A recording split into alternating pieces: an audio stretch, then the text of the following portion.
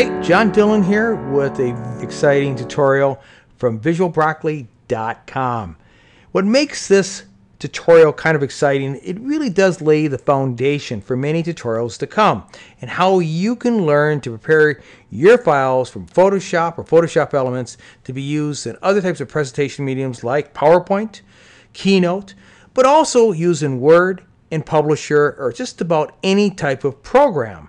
So without further ado, let's get started. So here is an example of what we're going to do in this lesson. My topic here, let's say hypothetically, and of course it could be anything, but this is, let's say I'm going to do a talk on biohazards in the workplace.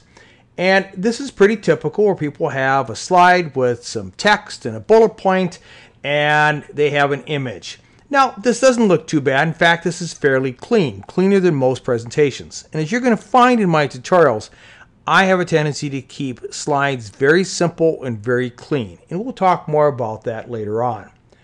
But what we want to do here is we're going to really kind of have this biohazard image jump out. And what we're going to do is remove the white. We're going to make it transparent. We're going to add a drop shadow to kind of give our image a little bit of pop, if you will, or kind of a three-dimension look. And then we're going to change it from black to red. And of course, I could change it to white or other colors, but for this tutorial, we're going to change it to red. And the end result, we're going to have something like this. Let's jump into Photoshop and get started. All right, I'm here in Photoshop. I happen to be using Photoshop CS3. But any version of Photoshop should do the trick. What we're going to do here is, here's our image, the biohazard symbol, which of course you can download right from our website so you can follow along. And the first order of business is to unlock this background layer. And in our layers palette, which is over to the right here, if your layers palette is not visible, it could be hidden, so click on a few boxes here, or go to Window and make sure you have a check mark in front of it. The first thing I need to do is I need to unlock this background layer. And we're going to do that simply by double clicking on it. By double clicking on this and saying OK, we're going to turn this from a background to a layer. The difference is when I go to a layer, I can actually get rid of this white background and make it transparent. So let's go ahead and double click on it. And I'm just going to say OK. And you notice it's going to change the name from background to layer 0. I can also rename this to image or whatever I want, but I'm going to stick with the default. And you notice now it is called layer 0. The lock icon is gone. In fact, I can even fool around with the opacity. And the opacity, very simply put, is the transparency. 100% means it is 100% visible. As I scroll down, it becomes more and more transparent. So 0 would mean nothing is visible. What we want is the checkered box. This represents transparency. So that's what we want to see when we get rid of our background. So we're set to go here. Now, to get rid of this white background, there's many different ways to do it, but we're going to go with the simplest way to do it. What we're going to do is go over to our toolbar. And again, if your toolbar is not visible, go up to Window and click next to Tools. And we're going to click on a tool called the Magic Wand. And you'll see it right here. It looks like a magic wand. And I'm going to go ahead and click over my image. And you'll notice when I click over my image that my cursor turns into a magic wand. And I'm going to go ahead, for example, and just click on the black. And you'll notice that it selected all the black since it's contiguous. If I click here in this little circle, it will only grab this circle, which is represented by these marching ants. Because these other white areas are really kind of separated from each other, it only selects one at a time. Now, of course, I can just hit the delete key and that'll go away, and then select this, hit the delete key, and so on. Or I can just hit the shift key, and you'll see a plus icon come next to my magic wand cursor, and I can select multiple areas and hit the delete key. Pretty slick, pretty easy to do. I'm going to get rid of the marching ants by going up to Select and Deselect. And the marching ants are now gone. Now our next step is to turn this red. In Photoshop, there's many ways to do this, but by far, one of the advantages of Photoshop over Photoshop Elements is in Photoshop Elements, I physically have to change this color to red.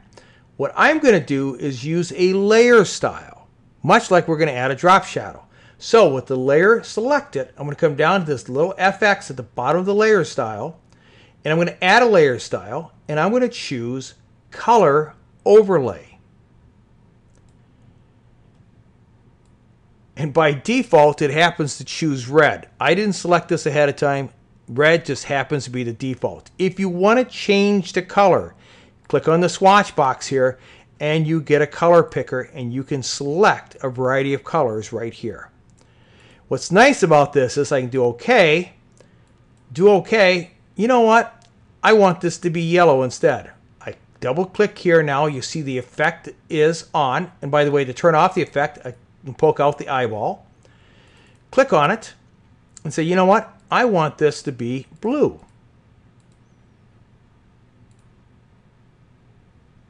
I don't want the effects. Turn them off. Double click on it again. Let's go back to red. Perfect. Now we need to add a drop shadow. Hit the FX again. In fact, all I had to do is when I had color overlay selected, come up here, choose drop shadow, and I get in the same time. So now if I move this, you can see I got a drop shadow underneath it. Now I have a lot of manual adjustments. I can change the distance, the spread, or the size. But I find for the most part, the default really works well.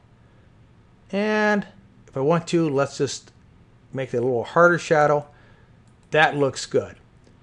We're almost done. I do want to show one more thing here is I have plenty of space around my image, but if you don't, be very, very careful when you're adding drop shadows. Let me just show you here by increasing the distance. And this is really extreme. You notice down here that my shadow is being cut off. If I were to save this, my shadow would have a harsh cut, which would really not look real natural. Let's go back here, and I'm going to change the distance back to something really subtle, more to the default. Let's go with 3 or 4 pixels. Actually, it's 8 selected there. That works, and I'm happy with that. Now, all I have to do is save the file. Go File, Save As, and the default is going to be a PSD file. We want to go ahead and scroll down and look for a PNG file. The PNG file is what helps us preserve the transparencies. And I'm going to choose Biohazard 2, save it. I'm going to overwrite my file.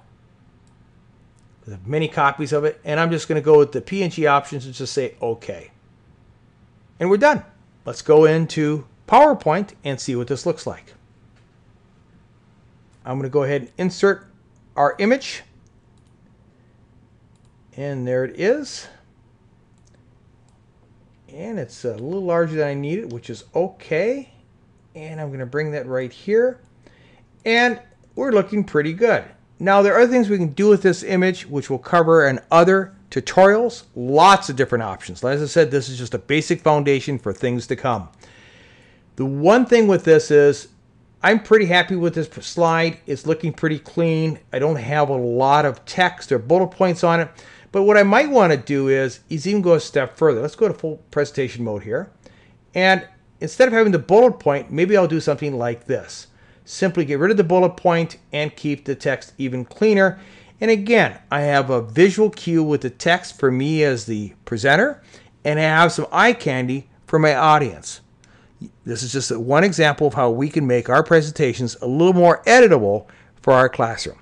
Well, that's all the time we have today. I hope you enjoyed this tutorial, and if you have any questions or comments, please feel free to let us know. Until then, take care.